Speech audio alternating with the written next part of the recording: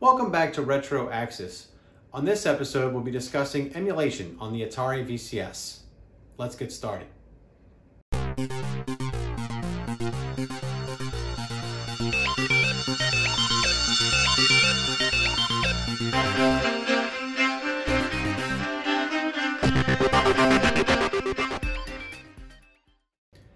Emulators are very complex pieces of software that are written specifically to translate the hardware from an old machine, such as a Nintendo or a Sega, onto the modern processor that you're using. In this case, an AMD Ryzen processor, which is PC compatible on the Atari VCS.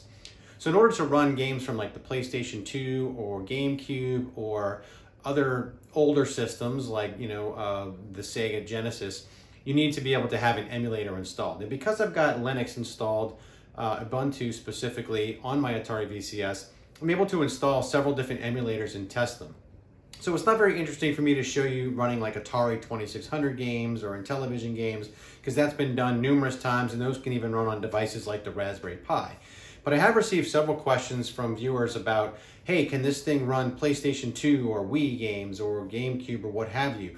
And so I was able to get running a couple of games on the GameCube emulator and the PlayStation 2 emulator, which I'll show you here in just a minute. Now again, I've done this on Linux. I also saw a video from EVA Prime. He did a really great job of showing off the capabilities using Windows 10 on the Atari VCS. And so I highly recommend you check out that video. It was fantastic. But in this episode, I'm just going to do a quick look, nothing too deep or serious on these, just to show you that it's working. I'll show you just a few of the features and configuration settings that I had enabled to make this work. And hopefully you can see that this machine is certainly capable of running emulation on the Linux operating system. Now, first, I'm going to use PCSX2, which is a PlayStation 2 emulator on the Atari VCS. I'm going to begin by booting a game called Blood Rayne from an ISO image. Now, my ISO image is running on an external USB stick, which is plugged into the front of the Atari VCS.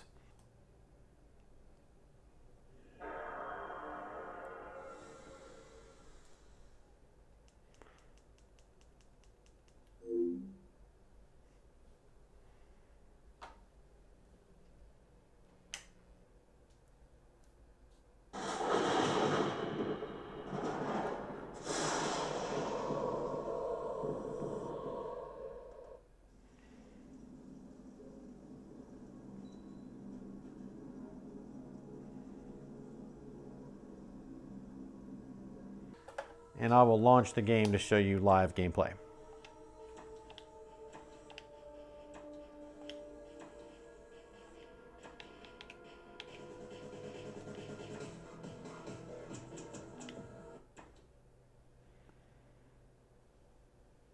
So you see the loading time is pretty quick, seemingly faster than from the actual CD, which is nice. Let's go then.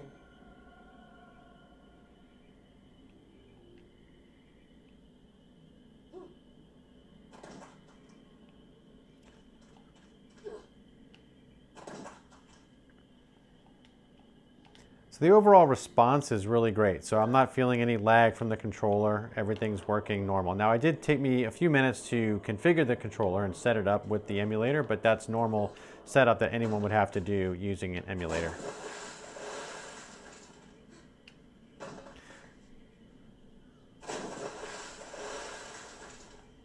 All right, so let's quit out of this and take a quick look at the settings.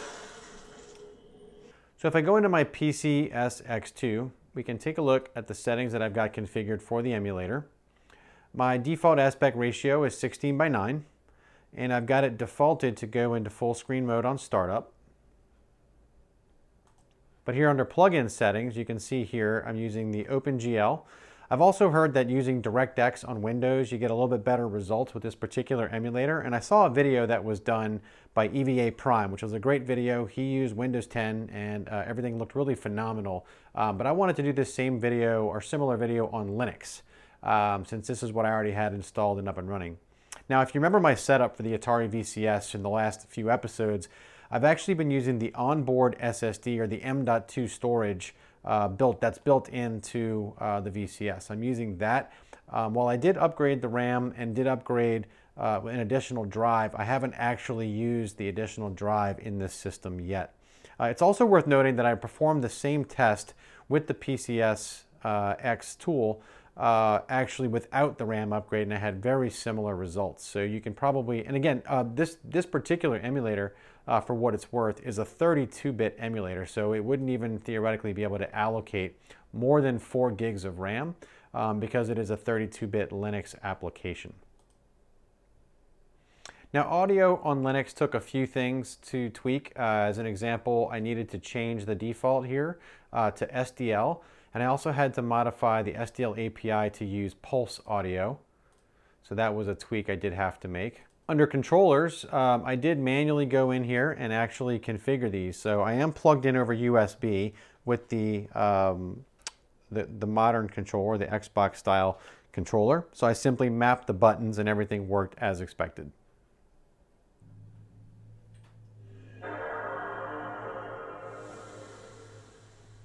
So jumping back into the gameplay with the frame rates enabled.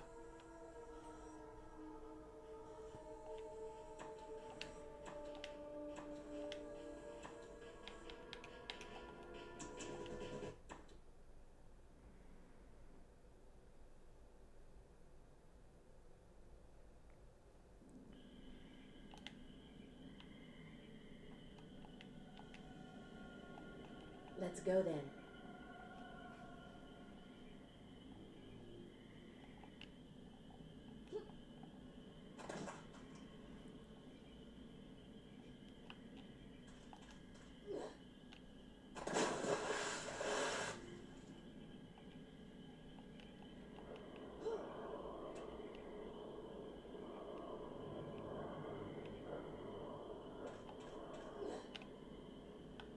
Oh, it's blocked from the other side, but there seems to be a weak spot in the wall. Kindly make us a new door, Miss Rayne. I'd like to investigate.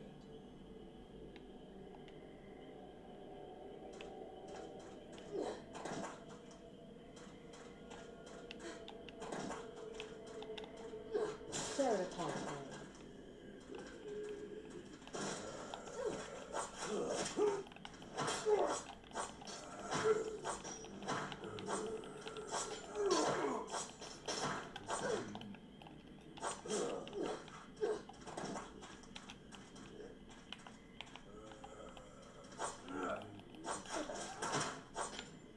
Good girl.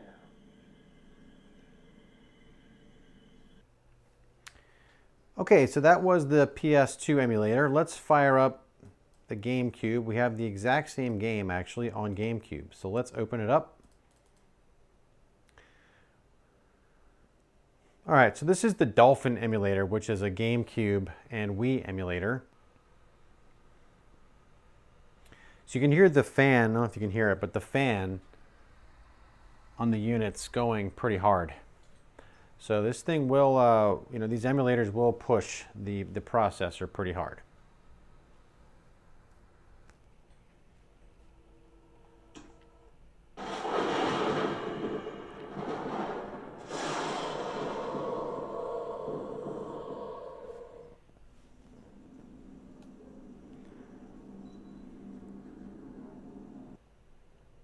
Okay, so getting into the gameplay.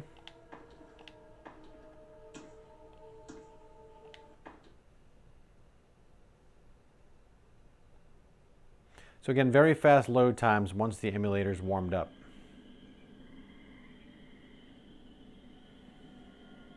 Let's go then.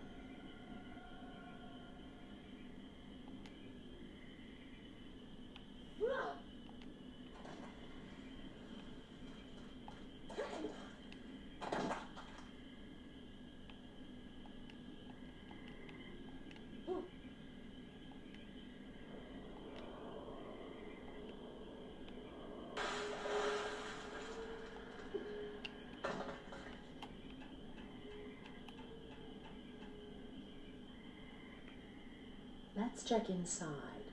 Locked. And the windows are blocked. Let's hope they didn't barricade the door from the inside.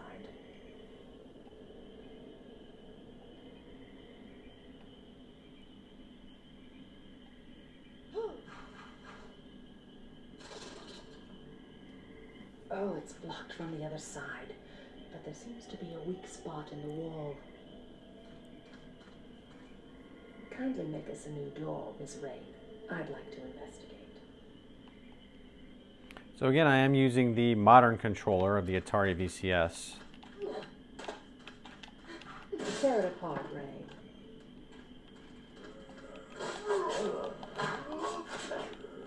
Good girl. Watch this.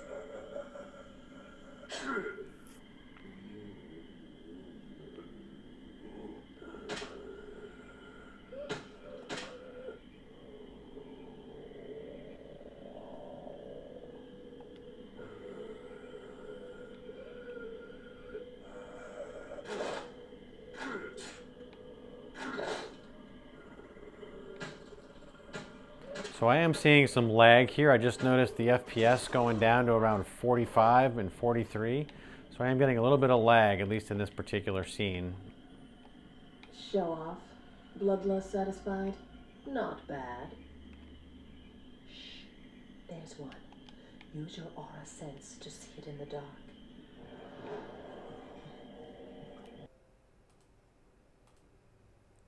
But we can see graphics settings. We're using OpenGL. Full screen is set to automatic. We're using an automatic aspect ratio. And we're using the default resolution. So I really didn't change any of these settings. In fact, Dolphin worked out of the box a lot easier than the PS2 emulator did. All right, so that's it for the emulation video. Certainly there's a lot more we could do to explore emulation, but I've got some other things I really want to test on the Atari VCS. So if you have any comments or suggestions, feel free to put them down below. If you enjoyed the show, feel free to subscribe, give us a thumbs up, share, and like. And we'll see you next time on Retro Axis.